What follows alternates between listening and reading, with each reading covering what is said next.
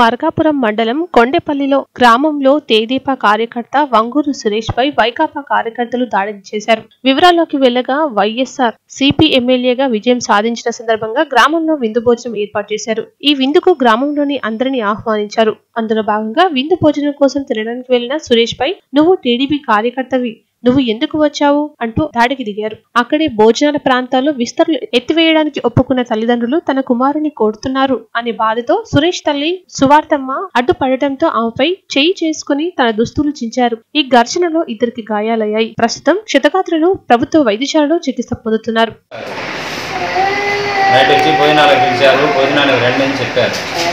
చెప్తే మేము సరే అని మధ్యాహ్నం ఉదయాన్నే టిఫాన్కి పోలేదు. నేను ఆడుకోవాల్సిందా మధ్యాహ్నం ఖాళీ ఉన్నా కదా అని నేను మధ్యాహ్నం భోజనానికి పోతే ఇప్పుడు మనిషి నిన్నెవరో రమ్మన్నది అని కొట్టియారు సార్. ఒక మనిషి కొట్టాడు. ఒక మనిషి కొడితే నేను మళ్ళీ మామూలుగా రిటర్న్కి వచ్చేసాను. వెనక్కి వచ్చేసిన తర్వాత మళ్ళీ ఇంటి దగ్గరికి వచ్చి 15 మంది తన్నుకుంటూ తీసుకుపోయారు సార్. నన్ను ఎమ్మెల్యే కొండారెడ్డి గారికి తీసుకుపోయినా కూడా అతను ఏమి చెప్పలేదు సార్. ఏం చెప్పలే. మీరు మాదిగోళ్ళురా, మేము పెడితే తినేవాళ్ళు, మీరు మాదిగోళ్ళు, మీరు ఏం మేము పెడితే ఇచ్చిన వాళ్ళు, మేము పట్టాభూములు ఇస్తే మీరు ఇల్లు కట్టుకున్న వాళ్ళు ఇలా అన్నారు సార్. అదే సార్ జరిగింది. మా అమ్మాయి ఇవన్నీ చేస్తున్నాను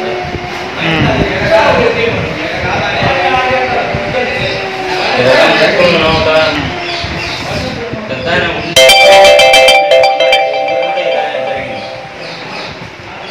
ఎస్సీ పాలెం వాళ్ళు ఎవరు పట్టించుకోరని ఇలా తెలిసారు. అంతే ఏం లేదా. ఇంటి మీదకి వచ్చి కొట్టారు సార్.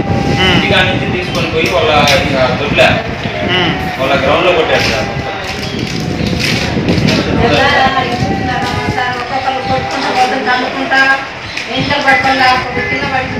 నా కోసం మా అమ్మ వచ్చినాను. మా అమ్మ జాగ్రత్త చించి కొట్టారు సార్. మమ్మల్ని కూడా 10-15 మంది దాకా తన్నీరు సార్. నన్ను అడుగుతున్నాను. కొత్తకాయ కూడా పట్టుకున్నారు సార్.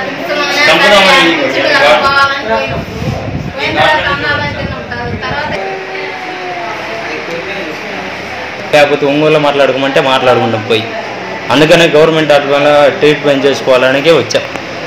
పోలీస్ స్టేషన్కి కూడా పోలే. మీకు చేతంది చేయండి. నా పేరు స్వార్థమ్మ.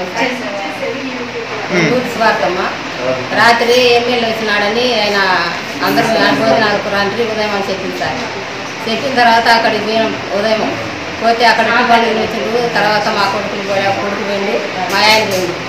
వాళ్ళిద్దరు పోయిన తర్వాత ఈయన భోజనాలకు పోయాడు సార్. చిన్న కొడుకు పోయినాక తర్వాత ఏం జరిగిందంటే మేమందరం ఆడపిల్లలు అందరం పోయినాం సార్. పోయిన తర్వాత భోజనం తిన్నాం. వాళ్ళు సీరియల్ ఇచ్చి తీసుకుని వచ్చింది. ఇంటికి వచ్చిన తర్వాత నా చిన్న కొడుకు ఆడ కూర్చున్నాడు సార్. కూర్చుంటున్నాగానే వాడిని లేపేసి "ఎవడు రాను టీడీపీ కాదా, ఇక్కడ ఎందుకు భోజనం తింటున్నావు" అని వాడిని కొట్టినాడు సార్. కొడుతున్నాగానే వాడి ఇంటికి వచ్చి తిడుతుంటే "ఎందుకు రా తిట్టేదంటే ఇట్టది కొట్టినారమ్మా" అని చెప్తే మళ్ళా చిన్న ఆయన వెంకరెడ్డి కొడుకు వచ్చి ఆయన ఇంటికి వచ్చి కొట్టడానికి వస్తే వాళ్ళందరూ అమ్మూరి తెగటే కొడుకు వాళ్ళందరూ ఉండి ఈయన మెడ పట్టుకొని దుబ్బుకొని కొట్టుకుంటూ తీసుకొని పోయి వాళ్ళు తీసుకొని పోతుంటే నేను ఎంబడిపోతుంటే నన్ను ఏడకమని వచ్చేదని ఆయన గాలిరెడ్డి కొడుకు 2 వాటలు దుబ్బేసింది సార్. దుబ్బేసిన కానీ నా కొడుకు కోసమే నేను పోయినందుకు నా కొడుకుని కొడుతుంటే డ్రమ్ములో పడ్డాడు సార్. డ్రమ్ములో పన్నాను. ఆయన గాయం పుల్లయ్య కొడుకు అని వెంకరెడ్డి ఆయన దుబ్బి పక్కకు చేయకుంటే నా కొడుకు ఆయన చచ్చిపోవు సార్. వాని కోసం పోయి నాకు నేను కొట్టించుకొని నాకు గుండెల్లో పోయి సార్. నాకు బాగలేదు. ఉదయం తిన్నాము. అదంతా అట్లే ఉన్నాం సార్. మరి వాళ్ళు ఏం న్యాయం చేస్తారో మరి ఎట్ట చేస్తారో. మళ్ళీ వాళ్ళని కొట్టాలని అంటుంటారు కానీ వాళ్ళు సరేలే వాడు తక్కువ అయిపోయింది కొట్టినాము దెబ్బని మానుకోవటం లేదు సార్. మా ఇంటి ఇప్పటికైనా ఊరు బయట నలుగురు ఆడ నలుగురు నుంచే వాడు ఆయన పేరు అలా ఉంటారు సార్.